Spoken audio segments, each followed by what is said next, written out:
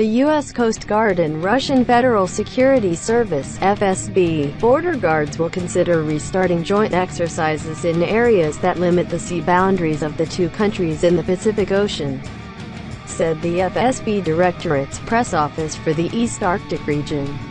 The FSB press office made this statement after a visit by representatives of the Russian border guard to the United States.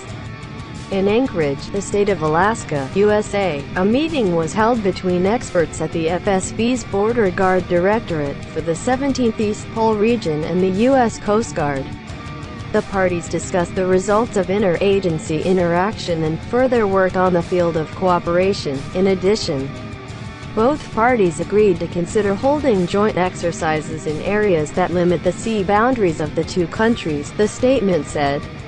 As noted by the FSB Council's Guard Directorate, consistently developing cooperation and high-level information interactions between agencies between the U.S. Coast Guard and Russian Border Guard services have helped to reduce poaching in the northern Pacific Ocean.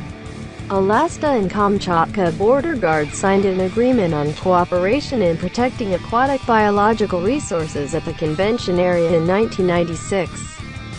Collaboration envisions efforts to prevent violations of fishing rules, ensure control of customs declarations of fish catches, and also protect the North Sea route between Chukotka and Alaska.